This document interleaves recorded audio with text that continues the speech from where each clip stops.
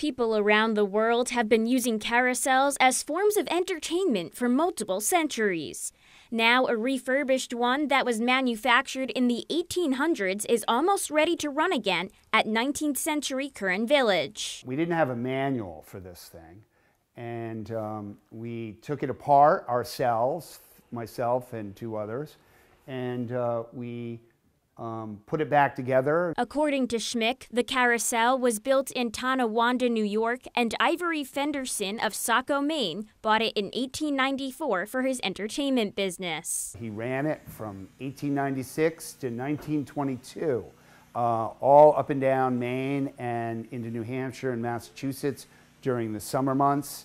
And he usually would set it up at agricultural fairs and rural areas where there were public gatherings. Schmick says the carousel was turned over to the Willowbrook Museum Village in Newfield, Maine, who began to restore it in the late 1970s and opened it to the public in 1991.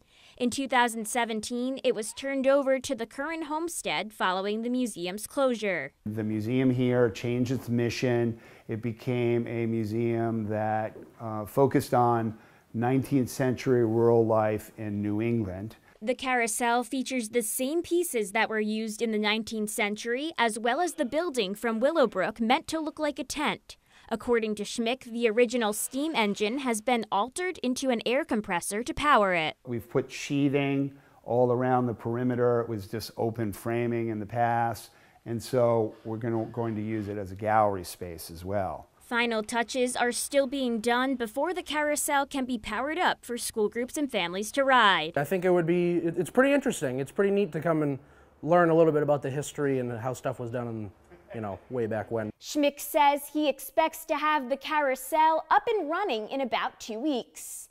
In Orrington, Brooke Riley, ABC 7 and Fox 22.